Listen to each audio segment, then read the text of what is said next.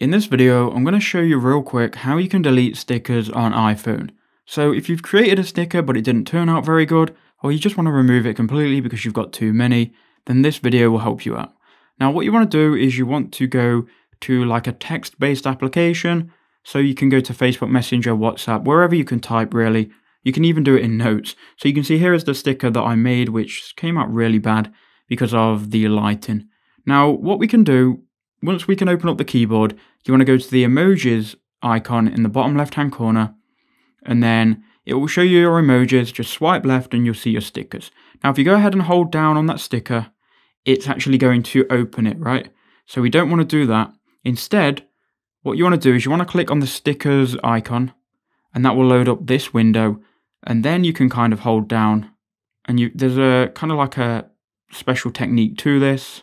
But you want to hold down. I've just kind of done it right. You want to hold down but not press too hard, and just wait like 3 seconds, then let go. It's kind of like touch sensitive, but once you get it, you'll know what to do. You just hold down for like 2 or 3 seconds, then let go, and it will give you the option to either edit it or delete it. Click delete, and then your sticker has now gone. So that's how you can do it.